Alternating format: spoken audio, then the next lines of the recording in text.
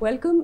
Very happy to moderate this panel, and particularly because in the last few years we have been talking about the censorship of the media, and there have been a lot of comparisons made with the emergency. In fact, many of us have often spoken to each other and said that wish it was a declared emergency, because it is not, but the rules are in a way similar, or at least that's what we think of. This is also a time when earlier things were done by the government, there was direct imposition, but now the same role, what the state did, has been taken over by the market. So there is a corporate political nexus at work. There is, for instance, even if you want to do some stories, you cannot do a story on prime time on malnutrition because you have to sell the pressure cooker in that same slot. So you're messing up with the buying mood of the viewers. We also know of a fantastic newspaper that we all read, but we know that there are standing instructions that you cannot criticize number 1 and number 2 on the front page. So there is a lot of self-censorship inside. We also know of newspapers who actually cater their news for somebody called Neha Chadda in Lajpat Nagar, because Neha Chadda in Lajpat Nagar is only interested in bags and technology, so which is why the market is playing that role. So there are various factors at work right now. And apart from the government directly intervening or using not just press freedom sort of complications, but actually imposing law and order related situations in front of the journalists, actually charging them with that, is also becoming a problem. So it is fantastic that we have Kalpana and we have Chandra to talk about what are the parallels and what are the similarities, and if there are any similarities or the times are different from the 70s. So I'll start with you, Kalpana. Let me start with this. Do you actually think that there is any similarity between what happened in the 70s in terms of censorship and what is happening now? Yes and no. No, because I think it's important to understand that both the economy and the media are two completely different creatures from what they were in the 70s, right? And in the 70s, there was print, All India Radio, controlled by government, and Doordarshan had just started, and very limited service. Today, you have this plethora of ways in which people get information, and it's not even, you can't even call it media anymore, because there is so much that we would not even classify as media, which are the sources of information. In the 70s and really up to the late 80s, early 90s, I would say print was literally king. I mean, as a reporter, when I would go anywhere, people would say, "Haan, humne akhbar mein padha."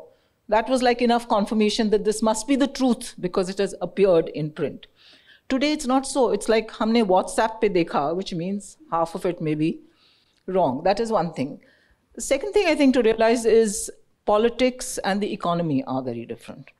So in the 70s, we didn't have the consumer economy that we have today. So even though, of course, there were pressures on the privately owned newspapers of a different kind, not of the market that we see today, which began in the 90s with liberalization.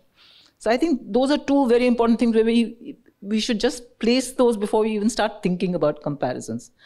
And the third most important thing, I think, of that emergency period of 20 months was that it was a declared emergency. There were rules that were set out. It was according to what the law permitted, apparently. And so those of us, especially who were journalists, we knew what the parameters were. The trouble today is, in this so-called undeclared emergency, is you don't know because it's arbitrary. I mean, today it can be one thing, tomorrow it will be something else. 2 years ago, Siddiq Kapan goes as a journalist to cover Hathras and he's arrested, So we don't know today. So, I mean, even though there was arbitrariness, even in those 20 months in the way censorship functioned, it was there. You could see it. We had those guidelines that were sent to all of us. Today, there are no guidelines, and I think that way it's much more dangerous. At that time, we were conscious that the state was all-powerful and could do whatever. At this time, there is a delusion that we are still a democracy and that there are these rights, but in fact, the state has become much more powerful in the way it's going around. So I think, I'll just say that I'll talk about later the whole process, but I think these are the factors we must keep in mind when we do these comparisons between the 70s and today. And what about you? Do you see any similarities or differences between the 70s and now? Well, I join Kalpana in saying that, in the emergency of 1975 to 1977, it was a declared emergency, and it went under a veneer of the rule of law in the sense that there were actual orders issued under the Defense of India Act 1968, under so-and-so, under the Press Objectionable Material Act or whatever, orders and so on. So you had things like, you had pre-censorship, but there was a central censorship order issued under Section 48 of the Defense of India Act 1968. Defense of India Rules 1971, sorry. So there was a framework, and that framework could be challenged, and it was in fact challenged. For instance, Minu Masani, what was his paper? Freedom First. Minu Masani challenged it in the Bombay High Court, though the judgment in his favor ultimately came in 1986, which was a fair way into the emergency. More than a year had passed out of those 20-odd months. But the Bombay High Court upheld his right to publish and to not submit to pre-censorship. The Gujarat High Court, similarly, in the case of Chunibai Mehta, Chunibai Mehta. The Gujarat High Court also, Chunibai Vaidya, Chunibai Vaidya, Gujarat High Court also held, he was a Gandhian and he had a paper called Bhumiputra. And the Gujarat High Court, similar to the Bombay High Court, held that he had a right not to submit to pre-censorship. So there were laws, they were capable of challenge in certain cases. Now, none of the mainstream papers could challenge them, because the mainstream papers had some problems which are similar to today, that you were completely dependent on the government. They needed newsprint. Newsprint was 100% canalized. It was only the State Trading Corporation could import newsprint into India. So they needed government advertising, which only the DAVP would give. There was nobody else who could give you government. There was hardly any state advertising in those days. So it was central government was the big, the big player in everything. So none of them dared to challenge it, even though the challenges were legally, technically available, subject to the ADM Jabalpur kind of thing. But it was there. Today, as Kalpana rightly says, that you have all the laws in place, you have all the freedoms in place, and you have a way of subverting them, which is co-opting all the various organs of the state. So now it's a situation where we have the heckler's veto. What used to be known as the heckler's veto has now been elevated to a state of, to a sort of a fine art, where somebody in Guwahati or somebody in, a remote little town somewhere, east, west, north, south, whatever, will file a complaint. The state administration, and it might be at a very low level, might be a Thanedar's level, or might be a DYSP or somebody, will lodge an FIR on that, and they'll keep those dormant till they need to weaponize them. So laws are now weaponized at the behest of many different players. So it could be the state directly, it could be proxies of the state, it could be just a religious seer or somebody like that. So you have a situation now where the laws are being weaponized against the media instead of the laws being activated by the media. So there are a lot of differences, and of course a lot of the differences, which some of the positive differences will also stem from what Kalpana said, that the whole landscape has changed so much that totally muzzling the people, as could be done earlier, perhaps can't be done today. But to spread the atmosphere of fear can be done on a much larger scale today than it was then. Thank you for that. But like you said rightly, and Kalpana, you were also talking about it, that earlier, of course, and I was just reading your article about Himmat in the morning, and I just told you about it. And you had experiences of going to the special press advisor and them telling you what is dangerous and what is it that can't be published.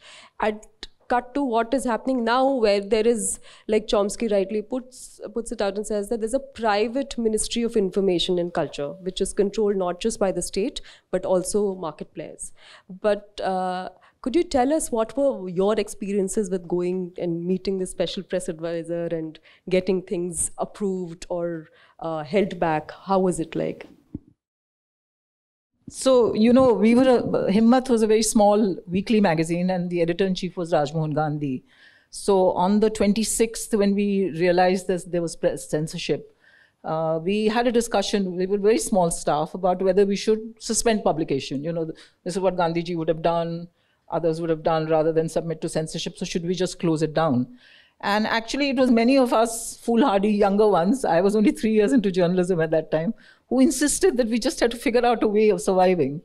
And Rajmohan, graciously conceded and said, okay, let's give it a go.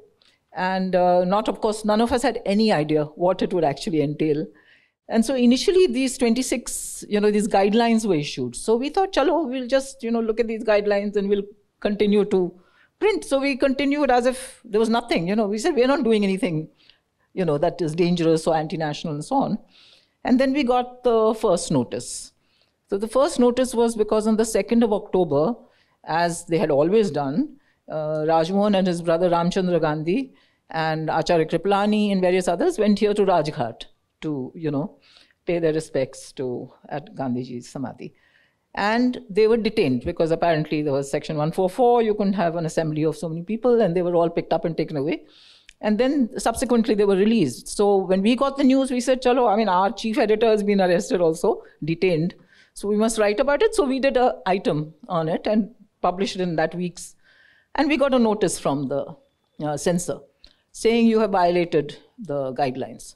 And just around then, Minu had filed the case in that Freedom First thing. So, we thought, let's see how much we can push it. So we just actually ignored that, didn't do, and just went ahead without going in for censorship. But finally what happened was they got to our printer. So we used to print at a big printing house called Janmabhoomi, which was a Gujarati newspaper, which used its excess capacity for printing other things, including EPW and Himmat. And Janmabhoomi got a notice saying, you're printing this journal which doesn't submit to censorship, and this might create problems for you. Informally, it was told. So the Janmabhoomi owner spoke to Rajmohan and said, please find yourself another press. And after that, it became impossible for us, actually, because no press would print Himmat with their print line because they would be in trouble, and there was obviously an investment involved. And so at that point, we had to start going to the censor. And the censor that time initially was a man called Vinod Rao, who used to be editor of Indian Express, in fact. I had known him as that. And because I used to go and borrow photographs for Himmat. We used to beg, like all small publications. And so Vinod Rao was like one super editor. He had a blue pencil. I would go with this was the typewriter age, by the way. All the young people don't even know what a typewriter is. And whereas I was telling Neha that, I find it so amusing today that there are fact checkers and sites that are fact checkers. This was like dinned into our heads when we were journalists, and especially because you were working with a typewriter, you were told that, if you've got even a date wrong or something wrong, you'll have to type the entire thing again. So before you hit the keyboard, think, check, and then only type. Okay, that's a side thing. Anyway, Mr. Rao would arbitrarily look at something saying, this can't go, and put his blue pencil. And I would argue with him, and he would say, Kalpana, these are directions from Delhi. I said, how can there be directions for Delhi if something I have just submitted to you? He said, no, this cannot go.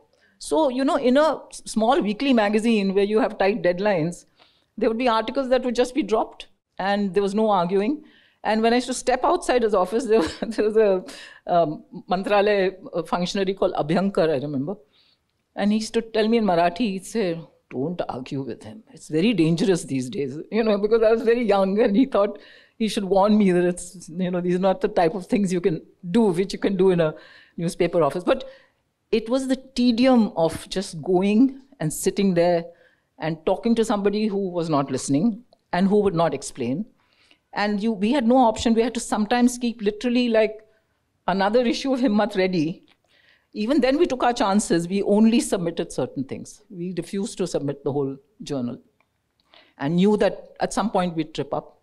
And then we finally had to raise money through our readers to buy a small, rent gala, which is like a space where you have a printing machine. And there was one printing machine, a treadle. Again, this is like some other zamana, which I will not try and explain to you, but it prints like 4 pages at a time, slowly, slowly, slowly.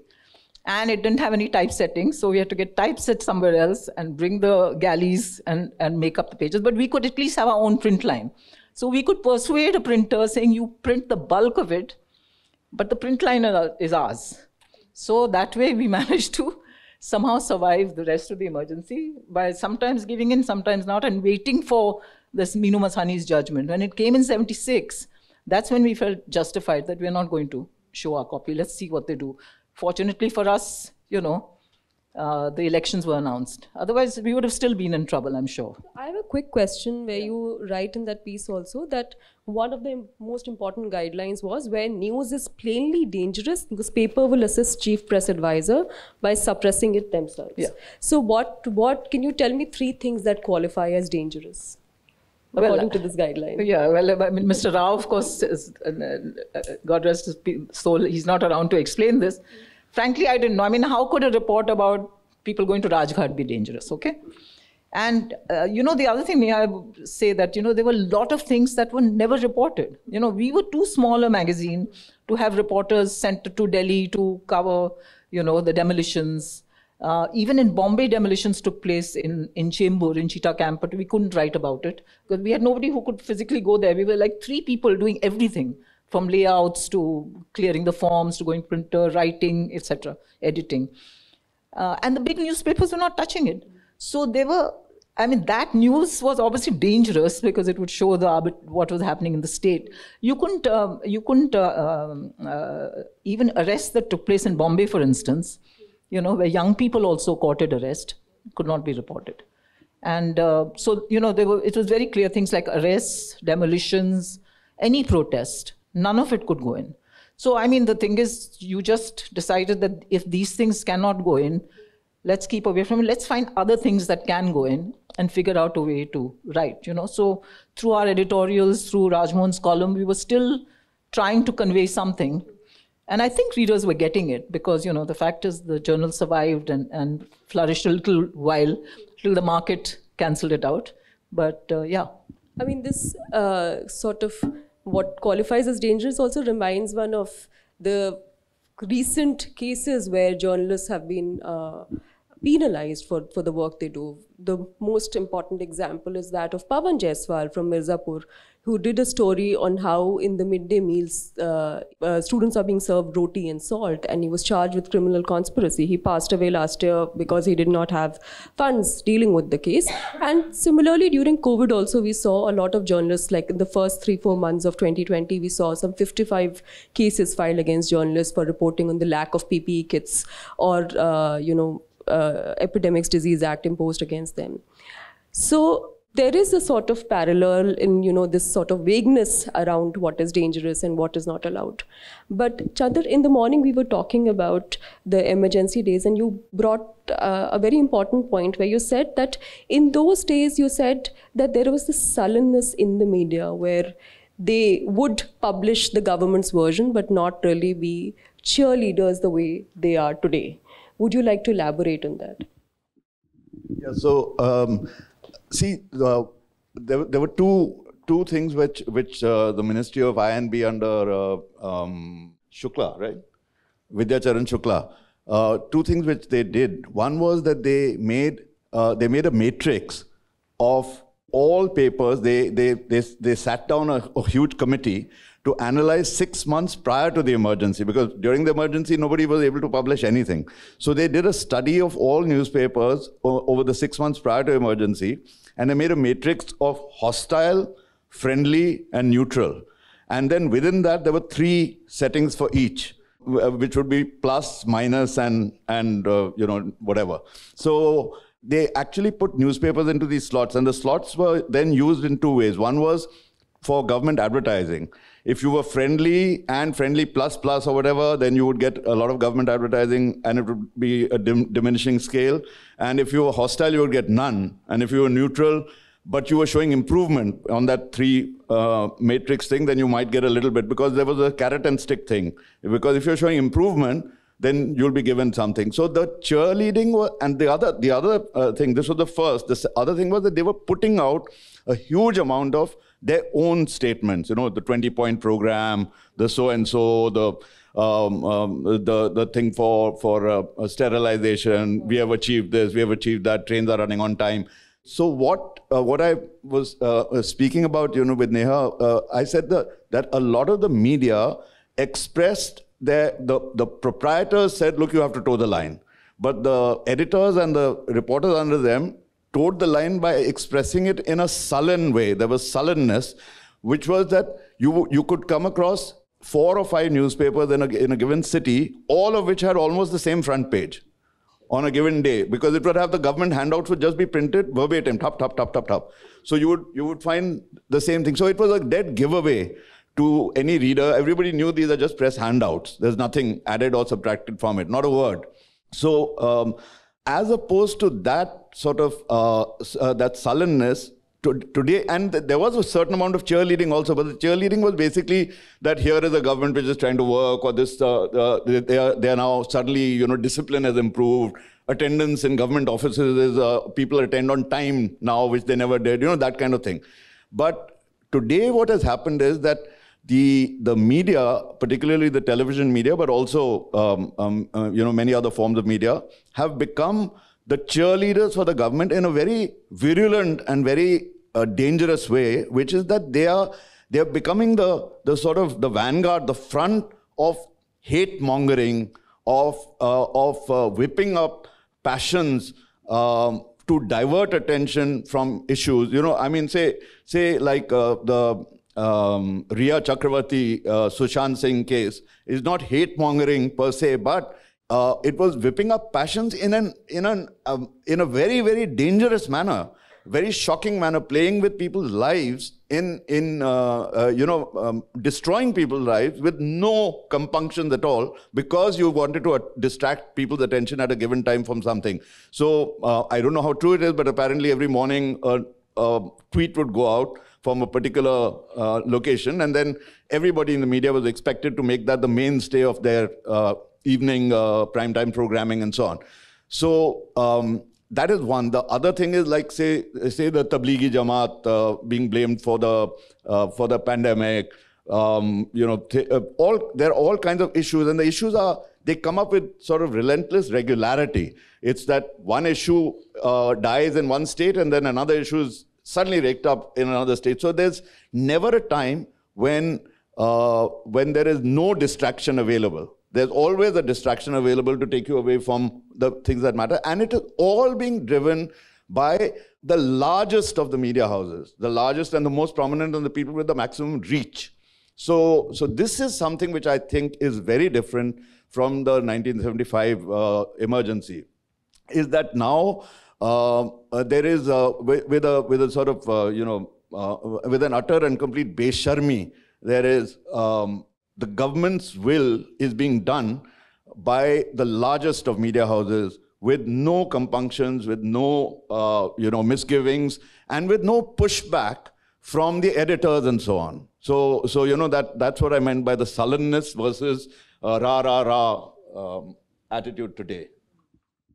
I mean, that it's also important, because then coming back to public interest journalism, we do know that a lot of newsrooms now, in the morning meeting, I don't know if you're familiar, in the morning meeting, instead of talking about story ideas that need to be done, you're supposed to check what is trending on Twitter and come up with story ideas around it.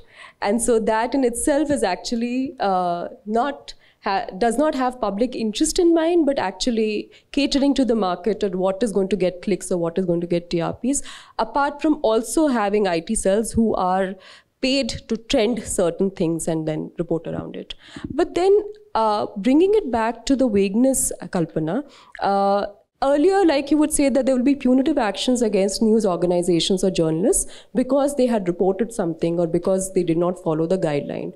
But now, as the Indian news organizations are also heavily dependent on gig economy, so which means that a lot of freelancers are actually bringing in news stories from the ground. Lots of news organizations have shut down bureau as a cost-cutting measure. The revenue models have changed. So in that situation, we see that a lot of cases filed against journalists for reporting what they're reporting from the ground are not quote-unquote press-related cases, but actually law and order-related cases. So for example, in Pawan Jaiswal's case that I mentioned, because Pawan Jaiswal was a freelancer for a number of news organizations, and because you're paid like a pittance for the stories that you submit, you have to have something on the side. So he ran a grocery shop. And so when the law and order-related case was filed against him, the news organizations that he wrote for, they withdrew, they distanced themselves, and they said that, oh, there is something personal going on because he runs this grocery shop, so there's some personal interest. But this is a pattern that we've seen repeatedly used against journalists. So how do you interpret this different from the 70s and now? Like, what is your assessment of the situation? Well, if you're talking specifically about the emergency period, then the orders were more or less against publications and not against the individual journalists. There were individual journalists and editors, as you know, who were picked up and arrested, like Kuldeep Nair and others. And so, therefore, I think that is a very big difference. I think the other thing, just to take off from what Chandra was saying, that then too the big media fell in line, yeah? Because, even though there were not market pressures, there were these indirect pressures from the government in any case. I mean, there's never been a completely free private media in India, because apart from newsprint, many of these were industrialists who had other industries, and there was always pressure put on them if they did not conform, if they went beyond a certain line. That line was very nebulous. But I think the difference was, then there were these small publications like Freedom First. There was a man called A.D. Gorwala, who ran something called Opinion. If any of you are interested, you should try and see. I don't know whether any copies exist still of Opinion, but he was a former bureaucrat who really had the inside track of what was going on. And he just published it himself. It was an 8-page little pamphlet that came out regularly, and that was very critical of Indira Gandhi and the government. And of course, he had to close it down during the emergency. So, there were things like that which were published. So to me, the importance of those, the fact that the government was bothered about these Himmat with, it's 24 pages, Freedom First, which was Meenu Masani's, Chunibai Vaidya's Bhumi Putra, Janta, which was brought out by the socialists. That parallel is still here because it's the small independent spaces that the government is worried about, Big ones anyway, they've kabzoed. So in a sense, it was similar. They were not so bothered about those big places because they knew they had various ways in which to keep them in line. It was very difficult to control the smaller ones. But to come to your question, I think, we were all part of organizations, especially the smaller publications, that had taken a stand together. So there was no question of an individual, first of all. We were part of Himmat. I didn't have a profile as Kalpana Sharma. This is very, very pre-Twitter. And I think that kind of solidarity, I think, continues still with, again, the independent spaces that are there now. But I would say that in the big mainstream media, first of all, journalists have been allowed to build a profile, which I'll tell you, I worked for mainstream after Himmat closed till I retired. And in one of the major publications that I worked with, we didn't get a byline till, the 1990s, Whatever I wrote, it may have been a fantastic story, but if I go back and look at that newspaper, I know I wrote it. Nobody else does, because my byline would be a special correspondent, So we were not building up our profiles. With the change in the media and the corporatization of the media, this whole thing of the profile of journalists has also come in as part of the marketing of the media. So you get mugshots. At one point, in fact, that's gone now.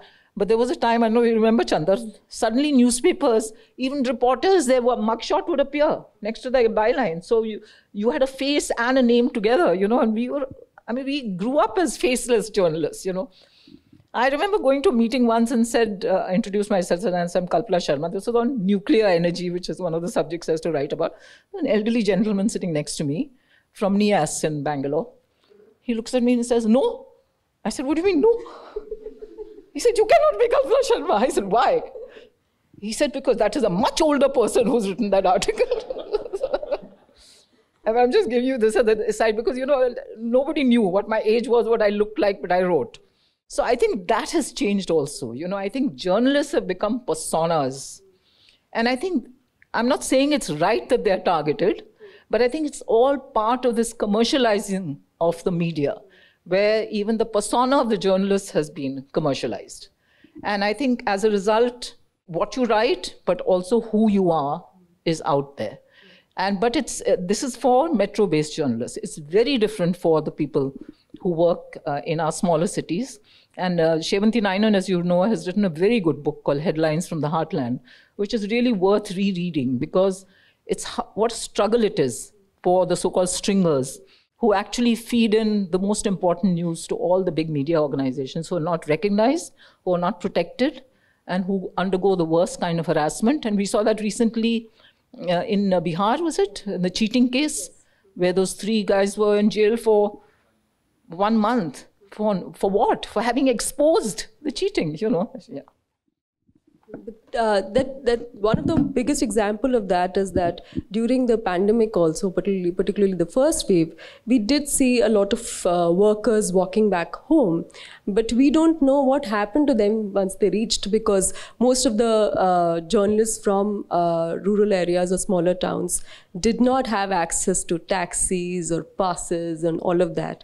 And so that's a huge caveat. Also, like you said, like Sainath said, that if you have only 800 words to write about something, don't make it about yourself. Yeah. And so, which is why lots of articles now start with, I took an auto and it was hot, and then I got out, and then I saw samosa at a tea stall, and the samosa reminded me of my nani's house, and the origin of samosa is in Africa. It was called sambusa, and that's how it starts. 250 words are gone. So coming back to the legal aspects of it, protecting all these journalists, for example, let's say a lot of journalists I do know during the first wave, they did not have passes, right? Or most of the journalists don't even have a press card. So then in that situation, and the law and order related cases that are filed against journalists, what role can the court play in the current situation? Because you talked about the cases that were filed during the emergency, and it did sort of help. But do you think right now there is a possibility where the courts can intervene or something can be done about that? So I think it's very unfortunate that one has to acknowledge this, but let's just look at it sort of structurally. The way things have worked in the present, from 2014 till now, and especially it's ratcheted up towards the end of the first term, and post 2019 it's got, ratcheted up many notches again, the pressure.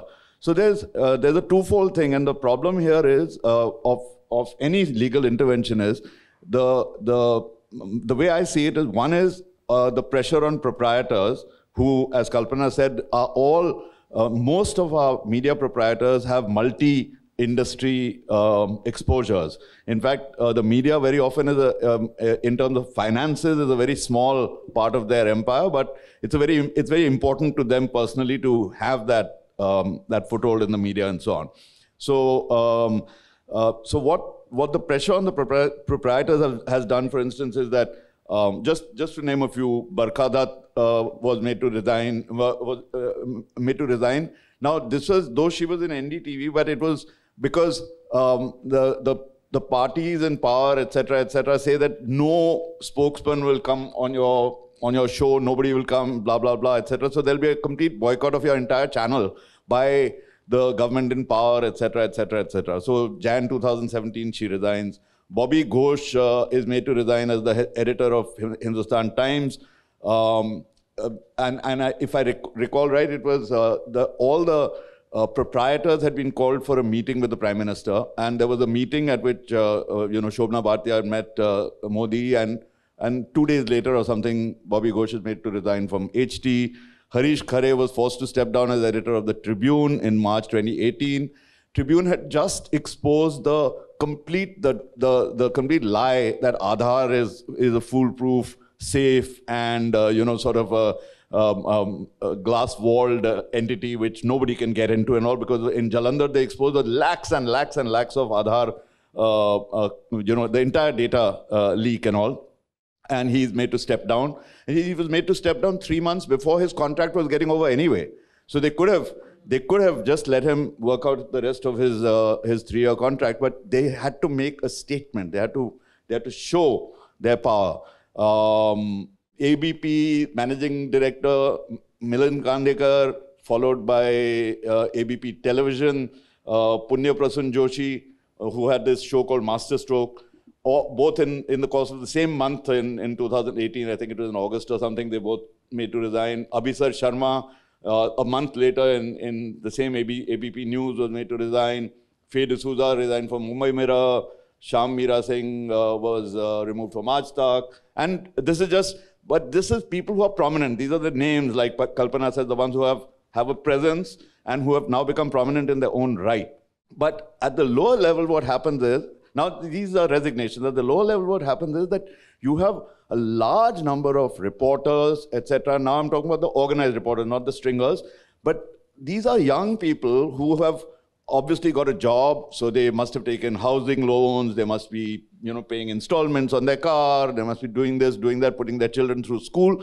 They are completely vulnerable. They cannot deviate from the party line. They cannot deviate from whatever the proprietor wants, because they are, they are all at the sort of, the start of their careers, etc., etc. And it would be unreal to expect them to stick their necks out. Then you have the vast majority of news, which, as Neha said, now is no longer by paid journalists at all. This is the vast majority of news gathering today, apart from this crap which masquerades as news on prime time, which is not news at all, which is just shouting matches.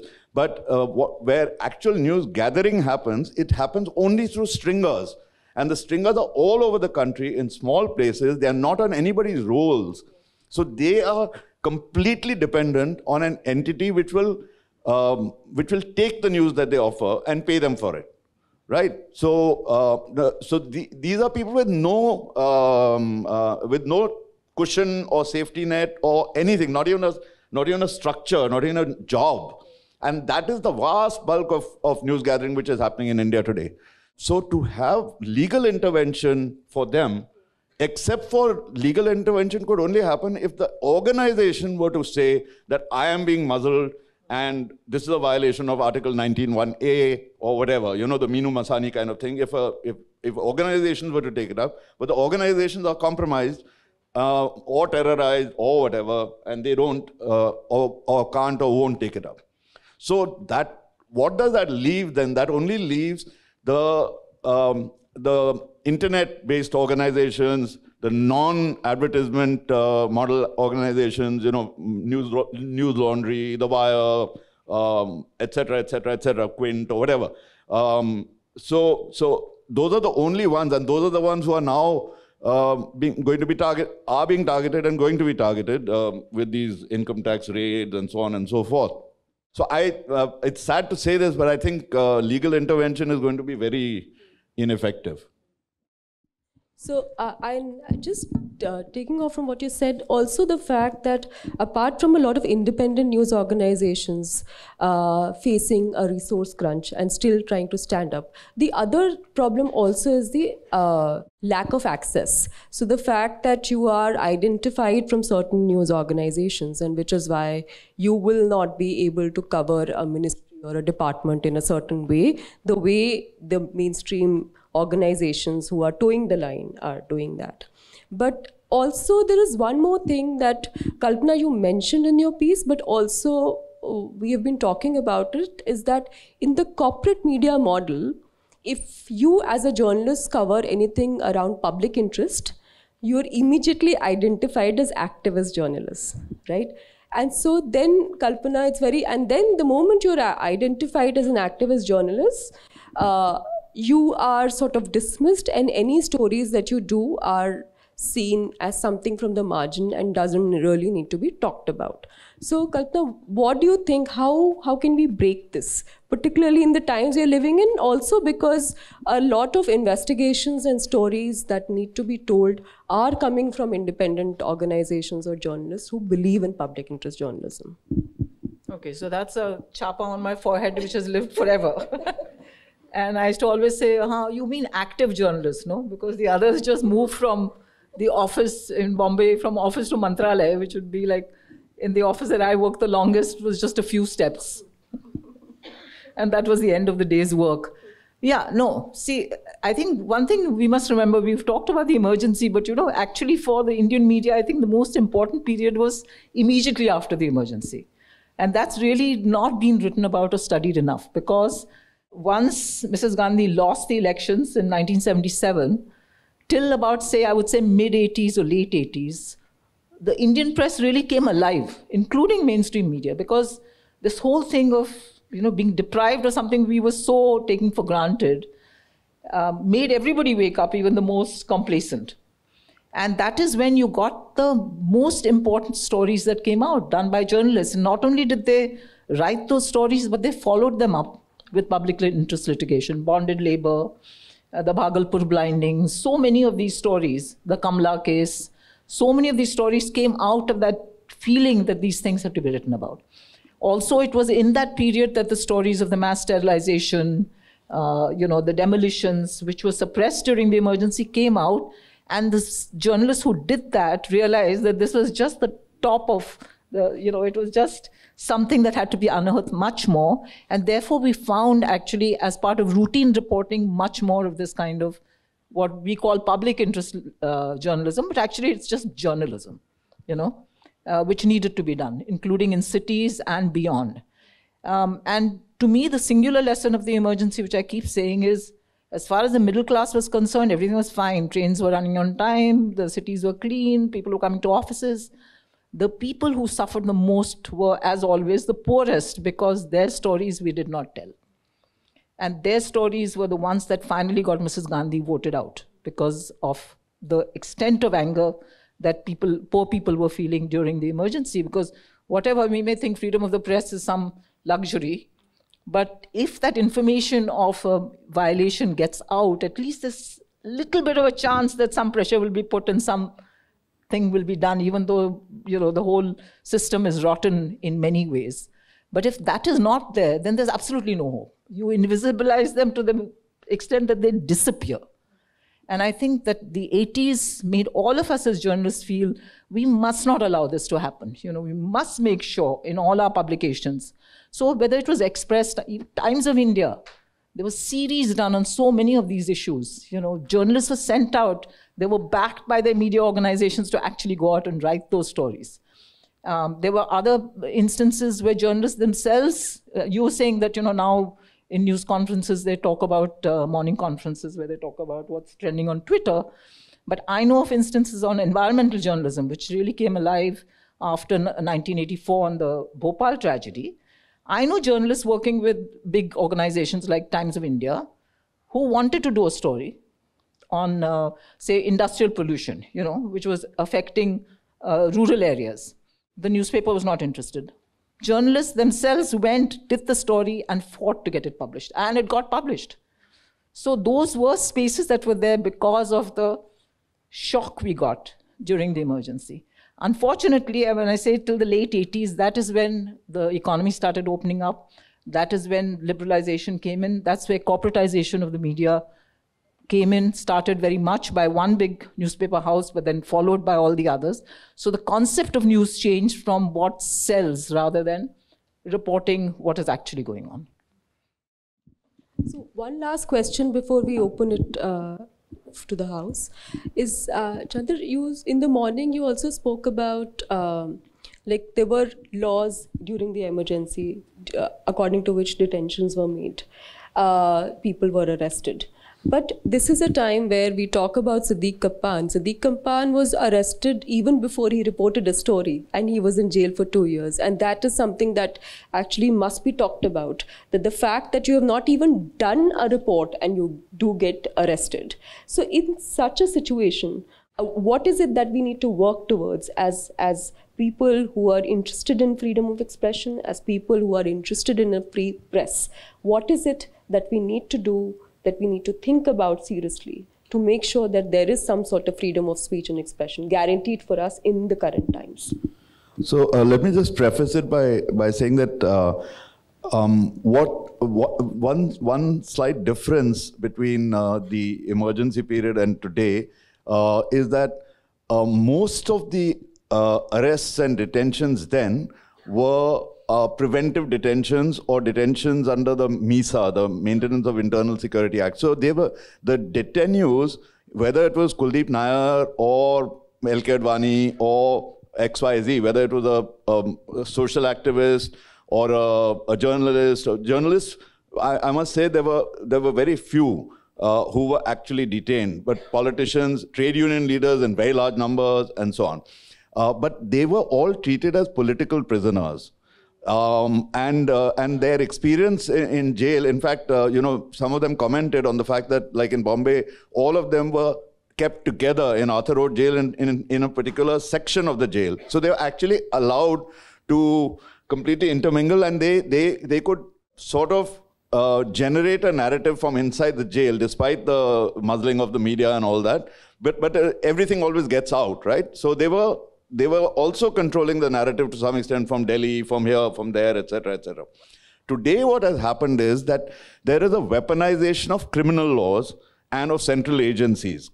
So what is happening now is that if Munawar Farooqi, right, the stand-up comedian, if before he's even done his act, he's arrested on the basis of what he's likely to say. And what is it under 153A, promoting enmity between communities or whatever. 1 month, 1.5 months a person spends in jail. Siddique Kappan, for instance, before he's even reached Hathras, is arrested, and then they throw the book at him with, UAPA, and now he's got another PMLA case against him, and so on. These are laws which are draconian because they don't allow bail. I mean, the scope for bail is so narrow and so tight, and now, of course, made much worse by this brilliant judgment of the Supreme Court of India in Chaudhary's case.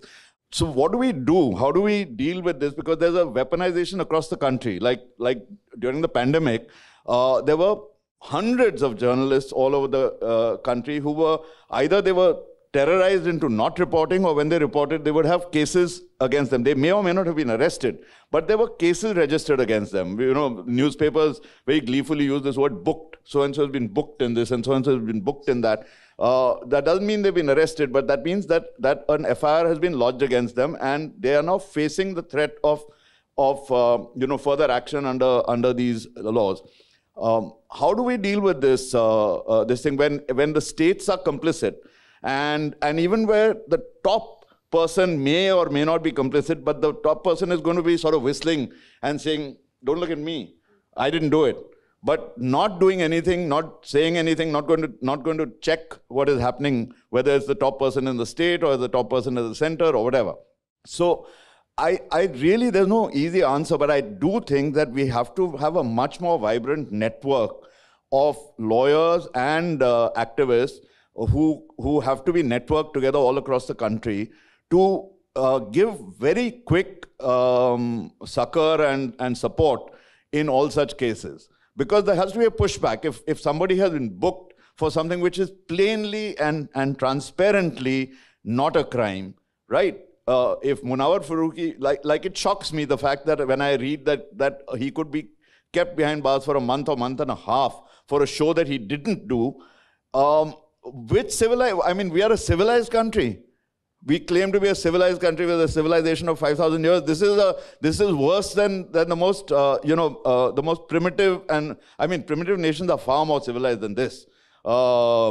This is unimaginable. How can any court have remanded him at all? And should that judge not hang his or her head in shame for doing that? And should, instead of celebrating the fact that that Siddique Kappan has got bail after 2 years, should we not be lamenting it, that how could you keep him behind bars for 2 years? This man who was just on his way somewhere. Why did everybody not step up earlier? You know, so we have these problems. You know, even in the media, we have a media which, for instance, let's say, you know, everything is not new. You have the emergency, you have different regimes. You know, every regime has misused laws and all that. But what is happening now also happened between 1999 and 2004. We tend to forget. We tend to forget what happened with Tehelka when Tehelka did that sting on Venkaiah Naidu, was it? Bangaru Lakshman. I'm so sorry. I apologize to Mr. Naidu. but after that sting, Shankar Sharma and Devina Mehra of First Global, which was only the 15% or 20% angel investor in Tehelka, they had 265 show cause notices against them under every law in question, and Shankar Sharma spent months in jail, you know, with arrest and the multifarious thing, and their only crime was that they were angel investors in Tehelka, which had exposed the government's sort of Achilles heel, right? So what did the media do when this happened? The media was utterly and completely silent. Nobody rallied behind them. Nobody rallied behind Tehelka. Everybody was very happy. Everybody was very happy. Mainstream media was very happy that these upstarts have been shown their place. Yeah, I mean, it's a fact. There's a lot of jealousy in the media. Somebody is doing well. Somebody now if internet houses have started rising up, the mainstream media must be feeling threatened by that. And tomorrow, if some internet house is you know, booked, so to speak, I can just see these people gleefully accepting it. So we need to set up, we need to network, we need to get together, and we need to have a pushback. And we need to have an instant pushback whenever these things happen. Thank you for that. We've completely run out of time, but we have time for 2 questions. So comments can come later during the lunch break, but questions, if you have any questions, you can free to ask. Yeah, so are there any specific laws in place that you could point to from a regulation or a compliance framework that either need to be repealed, altered, or just used less or more for the freedom of a journalist? Yeah, so you spoke about that how during the emergency the people who were most affected were the poor, and eventually they were the ones who voted Mrs. Gandhi out of power. But I think that's where the parallel stops today, and whether we like it or not, the government has been winning elections, and also we have to accept the fact that especially the bottom of the pyramid has benefited to some extent, and which is why we are seeing. So it's a little bit disorienting for me. So again, is it not that now a lot of the issues that we're talking, of course they do affect a lot of us, but in some ways it's probably affects the intelligentsia, the intellectual class, so to say, or the Khan market gang, as the media likes to call it. So how do we get out of this conundrum then? So there are no laws really which specifically protect the media or something, but the constitutional framework it is now you know, part of the basic structure. The Supreme Court has evolved the basic structure doctrine, which says that the basic structure of the Constitution can't be violated or altered at all. Freedom of the press and freedom of expression under 19(1)(a) is part of the basic structure of the Constitution, and the limitations on it are very, very narrow and very limited under 19(2). So it's only for security of the state, etc., etc. There are only certain narrow exceptions.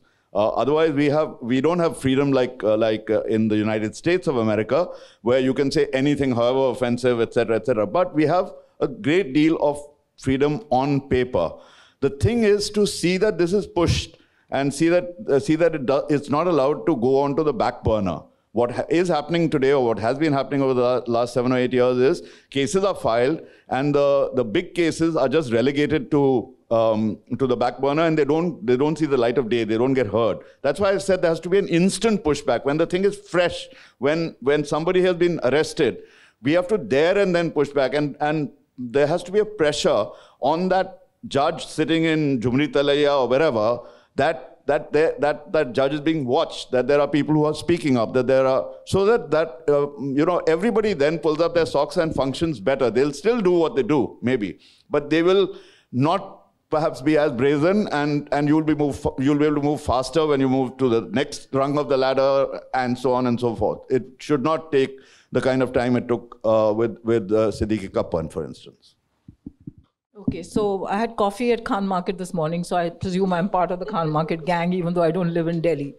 No, but seriously, my point about the fact that the media was forced to suppress what was happening to poor people during the emergency, and that anger led to Mrs. Gandhi's defeat, is not in correlation to the fact that if the media had written, would Mrs. Gandhi have been defeated or not? They're two completely different things. And today, the fact that even today, with all the so-called freedom we have, the media is still not reporting enough about what is going on is a completely different story, because we are in a different country with different politics, with a different economy. And in fact, as I said, the news has become commodified so that it is only news that sells, and poverty does not sell. And that is why poverty is not written about. And those journalists who are committed to writing about those things, activists, marginalize themselves and have a difficult time getting what they write published. But my point is, journalism, as it ought to be, for all time, regardless of these changes, has to be to report what is going on. And if in a country like this, with all this, bombastic talk about our growing economy, we've exceeded the UK, etc., there are still children who are dying of starvation. There is still stunting to the extent that sometimes we are compared to to Africa. If this is going on in this country today, in this century, then I think it is incumbent on the media that this forms a major part of what is being reported, so that people who claim that they are the informed public are informed about what is going on in this country. If we're not doing that as journalists, as a media, then we don't deserve to be called journalists or media. That is the bottom line. Whether it leads to a change in politics or not, that is a separate story. I'm talking about what the media ought to be doing, what it was prevented from doing, and now what it's opting not to do. And the damage it does in the long run, because the people who are voiceless in any case, because of the economic condition, we are exacerbating it. By even the chance we have of making their voices heard, we are making sure that those voices are never heard. May I just add a word here? It's, whether elections are won or lost is not the litmus test. The question is, where are we as a nation, and where do we want to be? A news report that is about that big, which pops up finally again on one of the wires of one of the internet services, which then gets known. We have had in the last 2 years, in 2020, 21, and 21-22, we have had 7 custodial deaths per day in this country in the last 2 years. 7 custodial deaths per day. You don't even know about it. 5,400 and odd custodial deaths in India in 2 years. Who knows about it? Who's doing anything about it? So we've come to a situation where we are becoming inured to, as Kalpana said, that you have the largest population of stunting. That stunting carries through life, because your entire life gets ruined. Every element of your life, of that person's life is marginalized, and the person has to lead a ideal existence compared to what that person should have as a matter of right, as a human right, a basic human right. We are ignoring all this. We are not even looking at it, because we have now come to a stage where we have gone worse. It's not just silence, but it's lies. Lies are normalized. Today, the media can tell, the politicians and others can spout out lies in their speeches. The media gleefully carries the lies, doesn't examine them, doesn't reflect on them, doesn't show, even though you might have it absolutely glaringly in front of you that what has been said is a complete lie. You carry it and you endorse it. So, now this is new. This is not normal. It's not normal for all your media to carry lies and to brazenly say that, you know, I'm entitled to lie to the country. So let's end this session on the note that we hope we will not be informed by WhatsApp where they tell us UNESCO has declared idli is the best breakfast. May the media report more about public health instead of wellness, where you do stories on how to lose your tummy in 10 days. And maybe get a chance to brainstorm with lawyers instead of them having to defend us all the time and represent us in the court. Thank you.